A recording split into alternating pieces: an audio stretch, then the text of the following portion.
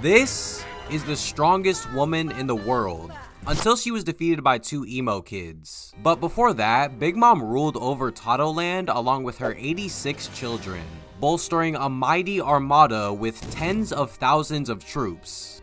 To begin, Charlotte Linlin, aka Big Mom, is the captain of the Big Mom Pirates. With her ginormous crew and monstrous strength that rivals Kaido, Big Mom rose to be one of the 4 emperors of the sea. The crew resides in Totoland, and while she is a dictatorial ruler, Big Mom only wants the best for her people. But to get into why Big Mom is this way, we have to go back 63 years to the New World. Charlotte Linlin was born to 2 regular parents. However, she was abnormally large and powerful. Along with these abnormalities, she harbored an insatiable hunger for anything really, but mostly sweets. And this hunger isn't just, oh, my stomach hurt. No, not even on the level of a food addiction. See, other emperors like Kaido and Whitebeard came from tough backgrounds that made them the strongest people in the world. Big Mom, however, is a seemingly unnatural force whose hunger can never be satisfied. No matter how much she eats, she is never full, and if she doesn't get what she wants, well, basically just imagine a 5-year-old with Superman powers. Doesn't matter the situation, location, or people involved, when Big Mom has a hunger tantrum, she is unstoppable. It could be her own children attempting to reason with her, but no. Not even that is enough. In fact, Big Mom was going to destroy her entire country just for one cake. And while that is skipping ahead a bit, that basically explains why she was abandoned in the first place. Linlin's parents saw how dangerous she was to their kingdom, so they left her in the safest hands possible. And the only race that has even a chance of harboring her are the Giants. Kind of. See, actually, about 40 years before this, a nun named Mother Carmel decided to open up an orphanage for lost children. She created this on Elbaf to strengthen relations between humans and giants. As for Linlin, she felt at home here since the village was built to her size. Even then, Big Mom was still a monster. Again, imagine a 5-year-old learning how the world works with Superman powers. It's actually more terrifying than you think. However, Mother Carmel forgave every mistake that Linlin made. There was no negative reinforcement, and that's why Big Mom thinks that everything that she does is for good. Nobody punished her for one-shotting a bear. Nobody punished her for ripping someone's arms off because they look different. And this all came to a head in the 12-day fast. Everyone on Elbaf participates in this ceremony before the winter solstice. And we already know where this is going. Linlin barely made it to day 7, and on that day, she tore shit up. The destruction was so bad, in fact, that one of the most prestige and respected giants called her a god of disaster and attempted to kill her. But then she proceeded to shatter his sword, grab him by the beard, and slam!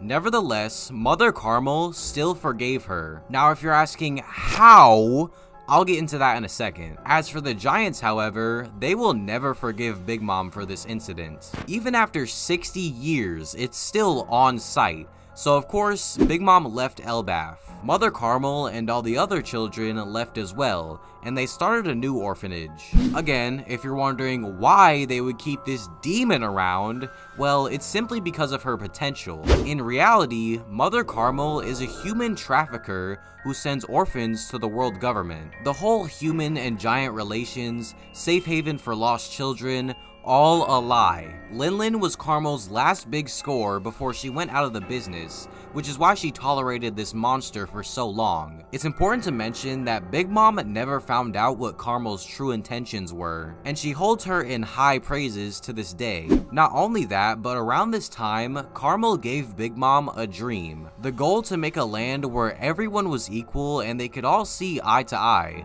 no matter what race, beliefs, or background. Now, there is a good reason as to why Carmel and all the other children are not around anymore. See, on Linlin's 6th birthday, they all gathered around to eat semla, the food that Big Mom went crazy over on Elbaf.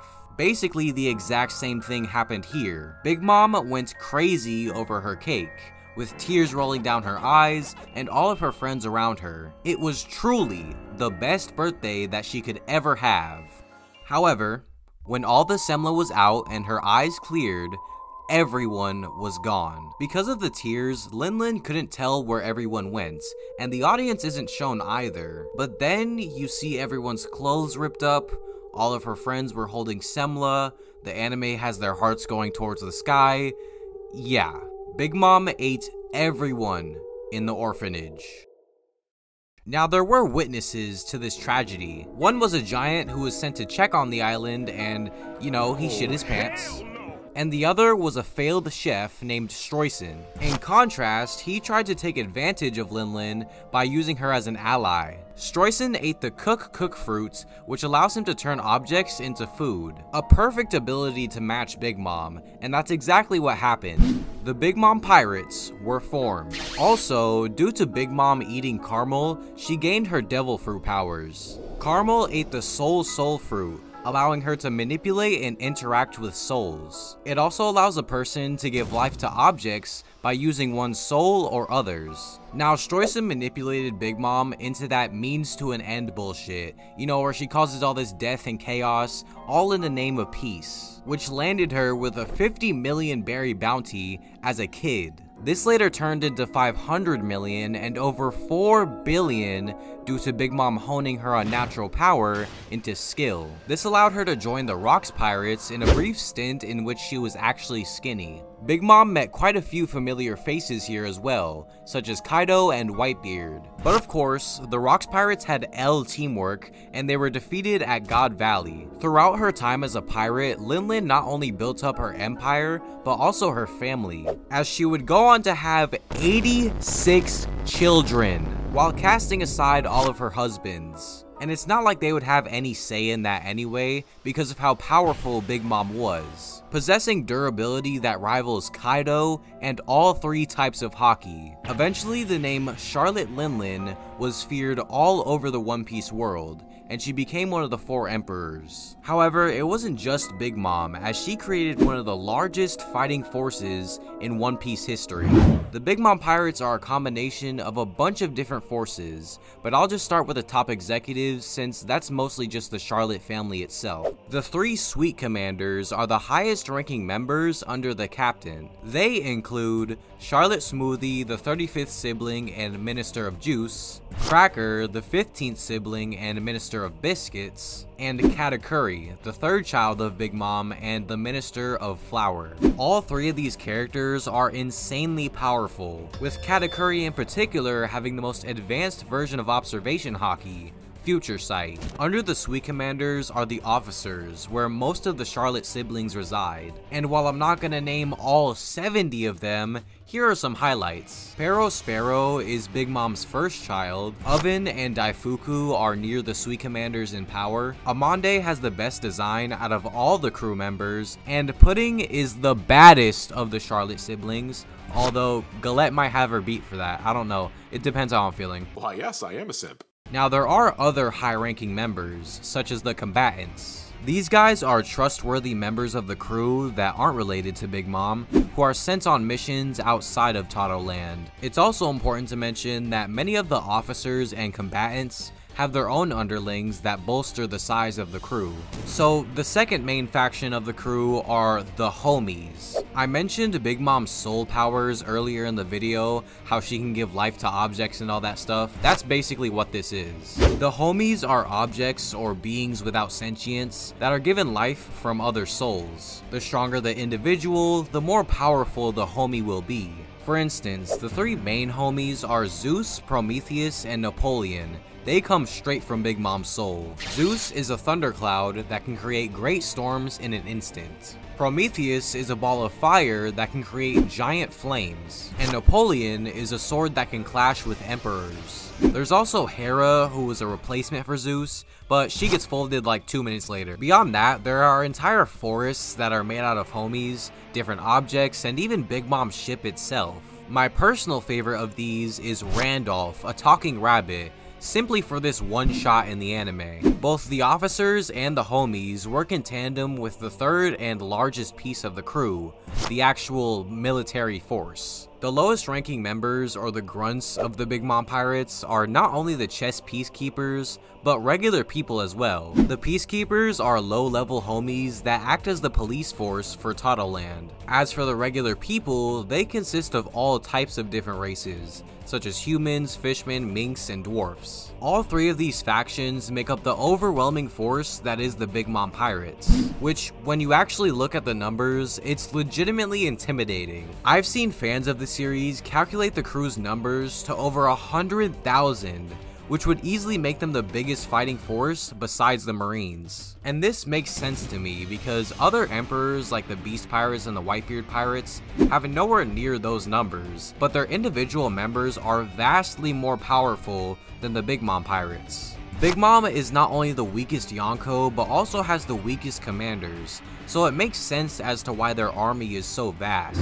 Moving forward, I would talk about the fall of the Big Mom Pirates, but they're technically still going strong. Now, the crew did lose their captain to Trafalgar Law and Captain Kidd. Long story short, Big Mom went to Wano to kill Luffy, but she got jumped by these two in the process. Hero Sparrow also got bodied, but we do not care. So instead, I'll talk about the domain of the Big Mom Pirates. Totoland. Totoland is an archipelago in the New World portion of the Grand Line. The country consists of 35 islands, including the capital, Whole Cake Island. And this, ladies and gentlemen, is the closest thing to Big Mom's dream. Totoland is a nation made out of candy that includes many different races of the One Piece world. And when I say made out of candy, I truly mean it, as most of the buildings are made of something edible. Each island has a different theme as well. Cacao Island is made out of chocolate, Liquor Island has a bunch of booze, and Nut Island is... You may have noticed how I called the Sweet Commanders ministers, and that's because they govern their own island. For instance, the Minister of Cheese resides on Cheese Island, and his name is Charlotte Montador. All 35 islands have their own ministers that fall under Big Mom, who has complete reign over Totoland. As stated before, the chess peacekeepers are the police force of the country, but without direction, they're basically as useless as banana guards from Adventure Time. And before you think that this country is a complete paradise, let me inform you of a few requirements of living here. 1. You have to live with an undying monster that will destroy the nation if she doesn't get snack time. 2. You have to donate 1 year of your life every 6 months to create endless homies. And 3. You can't leave. There are hundreds of ships and security protocols ready to wreck you if you even try. Low-key though, still better than North Korea. Anyways, onto my opinion of the Big Mom Pirates, and let me just say that this crew is my favorite Emperor crew so far. Everything from the designs, the world building, the powers that they have, is incredible. I know, we still haven't seen the red-haired or Blackbeard pirates yet, but come on, dude. Almost every important Charlotte sibling has an amazing design and amazing powers. Y'all may not know this, but I'm really into like colorful shit. I've never really liked any dark or desaturated stuff unless it's used really well. And for the Whole Cake arc, it's literally just amazingly detailed and colorful designs one after another. The Sweet Commanders, bro, oh my god, each panel that introduced them was amazing. I know y'all think I'm gonna speak on Katakuri, but he's already been talked about to death. I would just be beating a dead horse. But Cracker though, from the first panel that you see him in, you know he's a menace. It's almost the same thing for Big Mom too. I know a lot of people don't like her design, but Oda can make her look downright terrifying at times. Like that one panel where she was fighting Kid and Law in Wano and she actually got serious. Bro, let him cook.